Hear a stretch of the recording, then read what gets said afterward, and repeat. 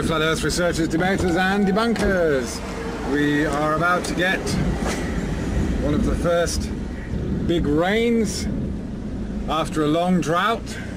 The well has literally run dry in my neighborhood, and this will be a welcome relief. Anyway, been back in a full-time job recently after a few years doing my own thing, at which point I got into flat earth and thankfully had the time to contemplate things, argue with, debate with various people, learn to ignore the trolls and those who will never even consider changing their worldview. Of course, most flat earthers are people that have made an effort to look within, find answers about what life's all about. What are we here for? Why are we here? How did we get here? All that stuff. And you know, some people are happy with what we're told in school or by the media, or the assumptions from cavemen to dinosaurs and evolution. All that makes sense, and it's so long ago and so far away that, well, whatever, okay. But of course, anyone who does look inward and ask how and why you feel certain ways or believe certain things, then only when you seek to answer those, seek to answer those questions will you get any kind of answers.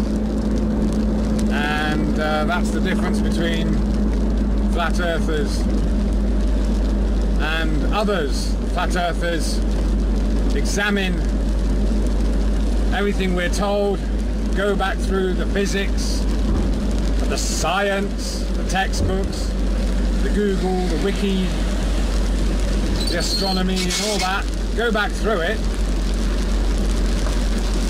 and any discerning mind can realise or see that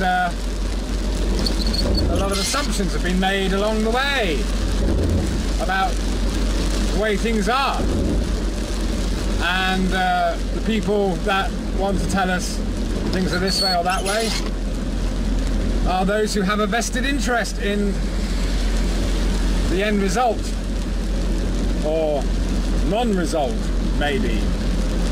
So anyway, this kind of rant, sorry about the weather, this rant is really directed at those people who will argue with a flat earther something along the lines of, it's science, and without science you wouldn't be able to type away on the keyboard right now or live a modern life.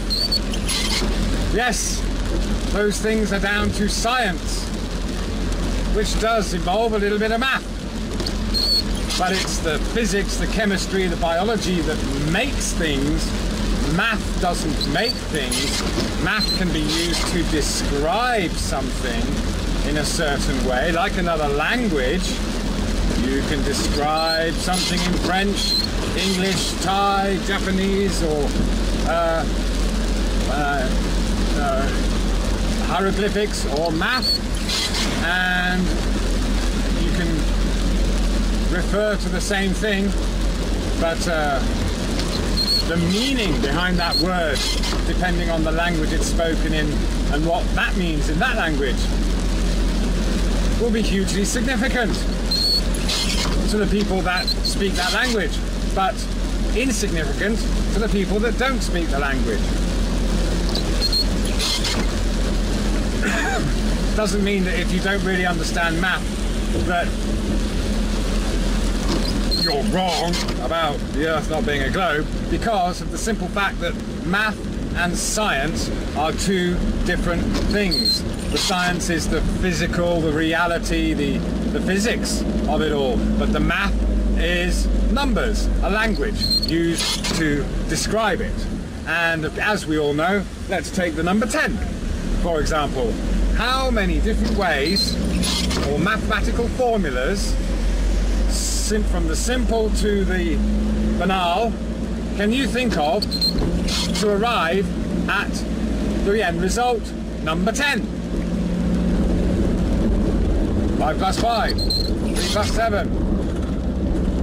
Take away a few numbers, add them together, divide them up, do the square roots, do some tricky little things like this and that. Whatever little symbols might mean something. Twist it all around, divide it up, break it into pieces, put them back together,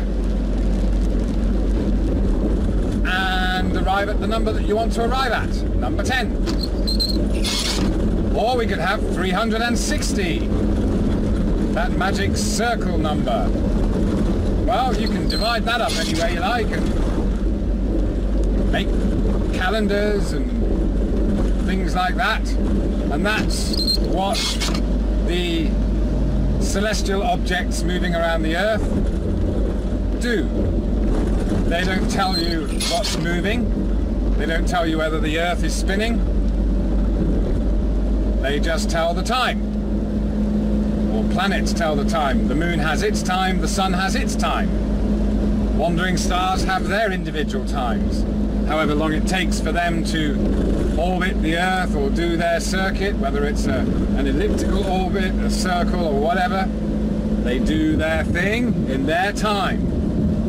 And that's why things like horoscopes or the star signs are an important aspect.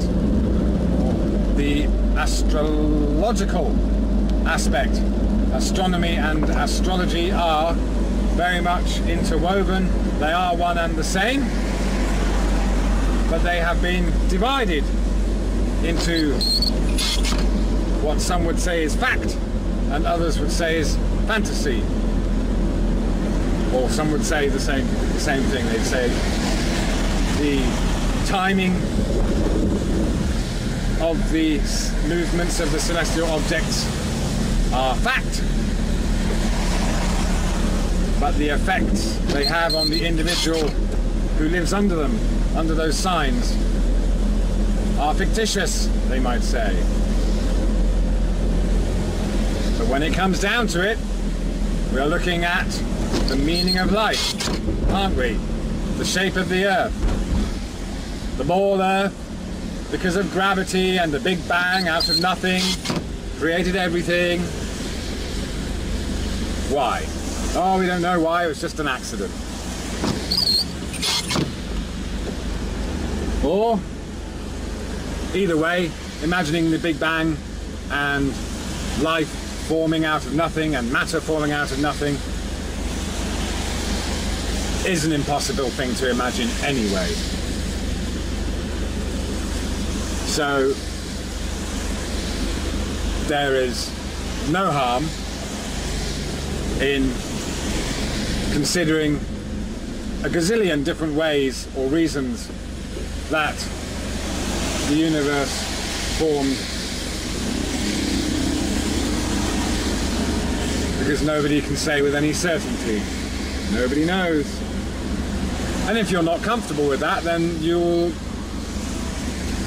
balk at flat Earth. But if you're seeking answers to life's most fundamental questions, and you know that what we are told by the mainstream institutions is not satisfactory, then we know we have to start looking, first of all, with our own eyes, rather than relying on people telling us how it is.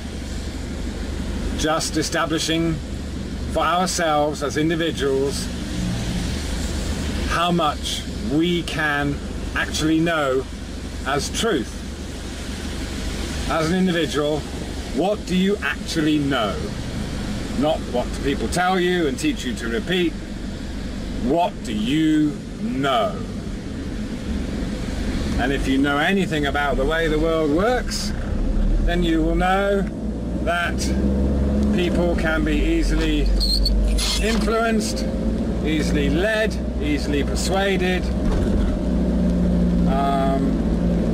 to behave in certain ways, to do certain things, to believe certain things, based on very little evidence. How many of us have bought a car because we like the colour or we like something inside it, but we glossed over the fact that the car probably needed some repairs that we wouldn't be able to afford. Yeah? We all do it, we're all guilty of it. But that's what Flat Earth does to you. Makes you think about who you really are.